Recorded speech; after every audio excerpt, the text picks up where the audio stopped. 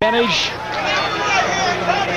And certainly Thomas Hearns, 5 world championships. And Carlos, I wouldn't be surprised to see him step up in class once again, knock out perhaps a Bobby Ches or somebody of that caliber, maybe go after a cruiserweight belt. 6 world titles would be very tough to defeat and to overcome down the road for any other fighter. I think so, and I think maybe that's what he's looking for. You know, Ray Leonard had 5 world titles, and I think he's looking to surpass that. The first of 10 rounds, Ken Atkins only been fighting for a couple of years and brought in as an opponent today for Tommy Hearns, of course, as he tunes up for the June 3rd fight against Virgil Hill. Well, Tommy, I think he's going to take his time here, try to get a little work in. You can see that great, outstanding jab that he's had throughout his career. Snake-like jab, is just with a lot of power in it, too. Tommy slips on some bad footing. And Ken Atkins goes to work early on as Thomas Hearns had the defensive posture. Atkins doesn't consider himself an opponent. He's trying to win. And he's not doing a bad job throwing nice body shots, trying to kill him up to the head. Oh. Yeah, but like a man against the boy, you got a feeling that Hearns is ready to unleash any moment. And here we go. I think he upset Hearns that time. I think Tommy was going to take him a couple of rounds. Yeah, Tommy wants his respect, and I think that's what he's asking for right now. Tommy really involved with the USO. He's got the Thomas Hearns USO Fund. A very successful trip to Saudi Arabia. And, of course, part of that renewed interest in the U.S. military the world over. Oh, he just landed. Oh, Atkins just landed a really good right hand. He doesn't seem intimidated by the power of Tommy Hearns, but well, at any moment you get the feeling that Tommy is going to say enough is enough, and he is. Oh, I think that he can do it at any moment that he wants. He'll press the attack. Tommy Hearns. Losses to Sugar Ray Leonard. He had the controversial draw, of course, in '89. Came back and beat Michael Olajide in April of '90, and then quick work against Kemper Morton earlier this year. So this is his second appearance in 1991.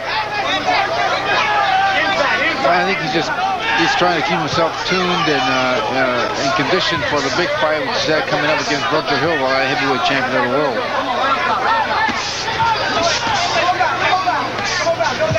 So in round 1, Ken Atkins certainly not shy. He's come to fight.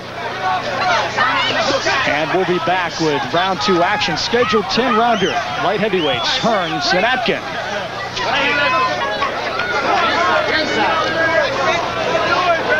Tommy Hearns really redefining his career, Carlos. Doing a lot of charity work, the literacy campaign with Barbara Bush, and doing, of course, the well-known work with his troops. And I think after fighting so many wars and concentrating on boxing for so long, he's really starting to give a little bit back, although he does have a big bout in June against Virgil Hill. What do you see happening in that fight coming up?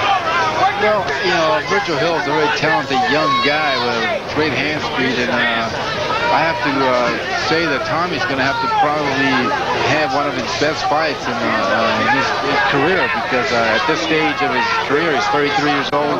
Even though he still has the punching power, the speed is not quite the same as it used to be, and so I think he's going to have to be in great condition physically and mentally. But he has a chance to win the fight. Anytime you have the power that Tommy Hearns has, you have a chance of winning that fight, or any fight. Body block by Atkins.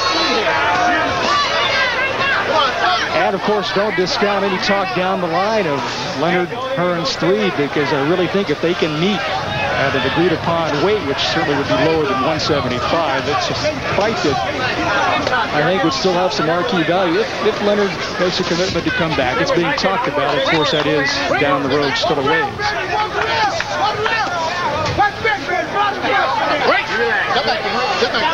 Hands up. Right back on top. Tommy Hearns' agenda does include a lot of charity work, a lot of work with the troops, Virgil Hill, maybe a 6th world title. And then take it from there. What do you think? 2-3 years more of competitive fighting for Tommy? Well, I think that he's really going now on borrowed time at 33 years old. I think the Virgil Hill fight is going to be a big test for him, a big fight, and I think that's really going to be where he's going to have to, depending on what happens in that fight, he will make a decision about his career. I think that if he wins, he will move up, and I think he should call it. And if he could win one more title fight, he should get out of the game. It's a dangerous game at this stage of your career. You start to get hit a little bit more. The punches affect you a little bit more, so it's a dangerous time for him. Well, you got to appreciate the fact, the way that Tommy has never really played with the public. He doesn't retire and come back, and he's made his commitment to boxing, and he's stuck with it. So you got to think that when he does call it quits, that will be it. So Tommy Hearns going 2 rounds now with Kemper Morton. It's, excuse me, that was a few months ago, and that was short work as well. This is Ken Atkins. Main event, Thomas Hearns, Ken Atkins now into round 3. Is Tommy Hearns calling all the shots at this point, Carl? I think so. I think that he probably is trying to get some work and also wanting to give the people here a show. I asked, this was for the troops, or is for the troops. There's a lot of soldiers here. He wants to give them a show, and I think he's going to take this fight a couple of rounds. There were a lot of times in the desert in Saudi Arabia where Tommy would just take off the old shirt, keep the combat boots on, the fatigues, and go at it a few rounds with some of the challengers and have a good time. The troops really appreciated that. So he decided to go at it for real and take on somebody in something more than just an exhibition. And right now, Tommy really displaying a lot of that world-class form as he works the left now to the body of Ken Atkins now in some trouble. Tommy Hearns he's naming his round 3. He's landing some vicious body shots, left hooks to the body. That's one punch that Hearns has really improved over the years from watching him as a welterweight and moving up. The left hook to the body, he really gets a lot of leverage into it. You see that, he bends his knees, gets his whole back and legs and everything into that shot. And that's a vicious punch. They can just paralyze you when you get hit down there like that. Inside, right there. Get inside. But Atkins is a tough guy, boy. He got hit with some really hard shots, and he's still there. There's the right hand. Ken Atkins playing for all the underdogs in America out of Smyrna, Tennessee. They're fighting policemen. Absorbing a lot of punishment now as Tommy Hearns really puts together the combinations.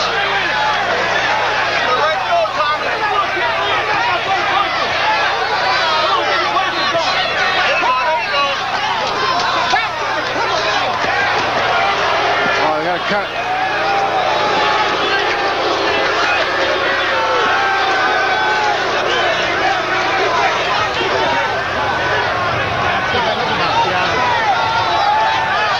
So the doctor's now going to take a look at the eye of Ken Atkins, and that's it.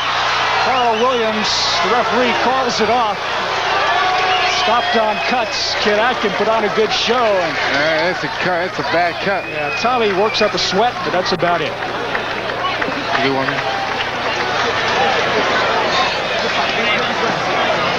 So Tommy Hearns in 3 rounds takes out Ken Atkins.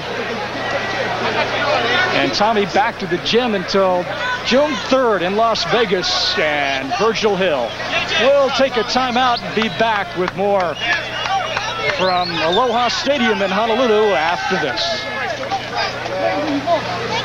Take it 50 against Virgil Hill coming up in June. Let's go inside the ring now, and here's Jimmy Lennon. Thank you. Ladies and gentlemen, we have the time, 2 minutes, 8 seconds in round number 3. J.J. Johnson, the referee in charge, stops the contest on advice of the ringside physician. The winner by way of technical knockout, Thomas Hitman Hearns.